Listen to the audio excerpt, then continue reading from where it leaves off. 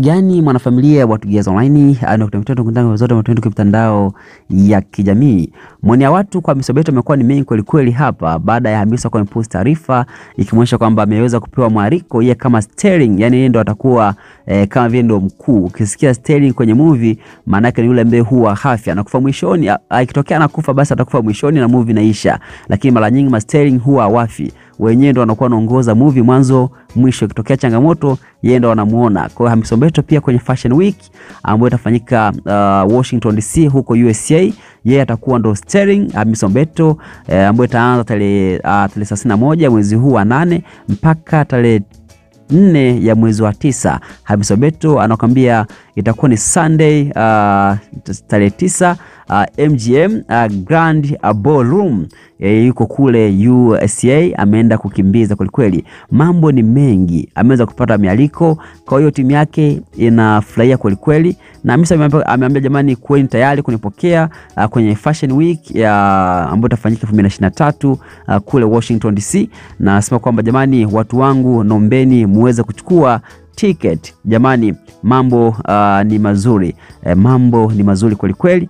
Na mashabiki zake wanafurahia kuona kila kukicha anazidi kupiga mwingi. Wewe sio kwamba amazing, yani wewe unapanda ngazi kwa ngazi. Wale ambao wako tayari kumuombea kwa Mwenyezi Mungu amfikishie kila jambo na kumepusha na maasidi. Tujuane hapa jamani, HAMISA ni kipenzi chetu na sisi tunampenda, ni vipenzi vyake. Wasema nakosa cha kuandika dia wangu, endelea kuwa na mshukuru Mwenyezi Mungu maana kaamua kubariki ukweli, na usimwache Mungu huyu ambaye tunamwabudu sisi wanadamu. Wasema Mungu wako halali, goti na machozi ya mama Mobeto Mungu hajafumbia macho wala masikio hajaziba. Naona sasa unazidi kupiga hatua kila kukicha. Hongera sana, Mungu akubariki. Wasema Mungu akiwa upande wako aisee, hakuna wa kupinga, nimeamini kabisa. Wasema Washington DC ni nje ya nchi au ni wapi jamani? Wasema Allah aendelee kukujalia HAMISA. Wasema Kenya wajalini tena maskini, maana sisi watu wa Kenya hata utujari tena. Wasema hongera kipenzi changu HAMISA. Wasema the sky the limit for the Miss Mobeto. Wasema love you MISA, hongera mno. Wasema kivutio cha taifa, hongera sana, unaendelea kupiga hatua day after day, madili yanazidi kugongana. Wasema tajiri kama tajiri. Wasema let's go mwanamke wetu HAMISA, Mungu akubariki zaidi.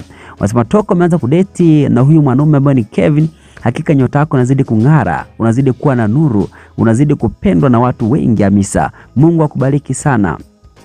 Wasema Madam Boss nakupenda kweli kweli. Wasema umechoka unene, okay matangazo. Wasema news, hii ni breaking news kabisa. HAMISA unazidi kuchanja mbuga kwa raha zako mama, Mungu hashindwi chochote. Waliokudharau sasa hivi wanakuonea wivu, wanatamani hata nafasi waipate. Nasema njoo uone video zetu, okay? Wasema wale wapenzi wa movies zote kale, okay matangazo. Wasema HAMISA Mobeto naona kila kukicha unazidi kupanda levels na sio kushuka tena. Mwacheni Mungu aitwe Mungu jamani, hakuna alishindikanalo kwa Mwenyezi Mungu. HAMISA walijua wewe utakuwa wakulialia tu siku zote, lakini kumbe Mungu alikuwa anakuandalia kitu kikubwa. Wasema hongera HAMISA, wale wanaohitaji virutubisho lishe kutoka kwetu karibuni. Wasema nakupenda mno, Mungu akutunze siku zote. Wewe nenda popote sasa, ilimade tu sisi tupate furaha na tuendelee kuenjoy uwepo wako. Wewe furahia tu kipenzi changu. Wasema HAMISA go. Wasema go dada, nenda kabisa, pambana, endelea kupambana mpaka mwisho. Wajuu ni wajuu tu, Mungu kaamua kukufungulia njia my love. All the best MISA. Asema Mungu amekubariki sasa. Wasema kivutio huna mbambamba, hauna shida kabisa, God's in control. Wasema mnanichanganya bana, mhasibu wa daradara. Wasema jamani, mimi nafurahia jinsi ambavyo Mungu amekubariki na unazidi kupaa juu. Wasema beautiful, hongera sana. Yes, it's Mobeto again in USA. Sasa kwamba hongera sana dada yangu kipenzi. Wanasema kwamba kweli madili yanagongana. Yaani sasa hivi wewe haukai nyumbani hata wiki nzima. Kidogo tu umepata mwaliko nje. Hongera sana kipenzi changu. Yasema ili dhahabu ionekane lazima ipite motoni. Mungu azidi kukulinda Hamisa wangu. Wasema hii Washington DC. Sasa kama nasikiliza zile habari za jioni za dila dunia, huwa nasikiliza Washington DC. Sasa kumbe Hamisa naye ndo anaenda kule. Kweli wewe unaupiga mwingi sana. Unanikumbusha ya first song you did. Umepambana mamangu. Azidi kukubariki Mwenyezi Mungu, uzidi kufika mbali zaidi. Wasema kanyaga twende, tulichelewa sana, Mungu ana nguvu mno. Wasema aise, hongera sana mlembo na kivudio chetu cha taifa. Wasema kanyaga twende, Los Angeles, USA, wala wapi kote sisi tutafika tu, kwa sababu Mungu wetu halali na anafanya kazi kila wakati. Wasema kwamba God's favored child, keep winning gorgeous. Wasema kwamba Mungu akujalie kwa kila hatua katika maisha yako, akawe msimamizi. Umejua kutufunza kitu kwa kupitia maisha hakuna kukata tamaa. Mungu aliyetuumba unajua kesho yetu na sio binadamu tu. Very nice superwoman. Subila matashari. Ukiwa na subila hakika utafanikiwa tu na hakuna wakupinga. Wasema hongera sana Hamisa, Mungu akusimamie kila hatua. Aisema hiyo siku naomba utembee kama aswankijeri kabisa. Upendeze na wakomeshe wenye roho mbaya. Wasema watu wamekosoa hadi nimegugo, kumbe na wao pangu pakavu. Ujuaji mwingi. What is Washington DC? Washington DC is not a state, it's a district.